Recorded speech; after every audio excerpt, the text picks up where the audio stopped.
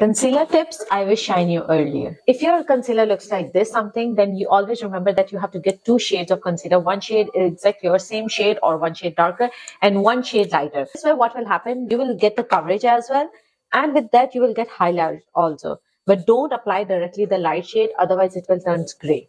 I will take my light shade of concealer and I will apply in my high point. Got the coverage.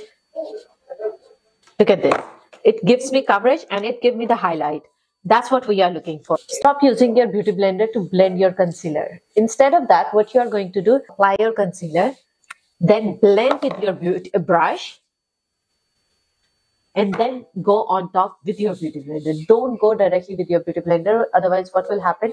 It will become like this, like patchy. So, which we don't want. If you really got some lines and texture skin, what you are going to do, you are going to do a little bit cheat here and you are going to blend upward. In this way, you will get the coverage. Don't worry about that. It will be not like there will be no coverage. As now you can see, I just bring that upward, but not directly there, because when you have a lot of product there, sometimes the textures and fine lines starts to show a lot. So instead of that, you are going to do like this. We are taking the powder and we are directly applying that. In this way, because we have powder all over our puff, it will mess up. What you are going to do, take on the back of your hand, smooth out everything, and then just press it. Hopefully this will help you a lot.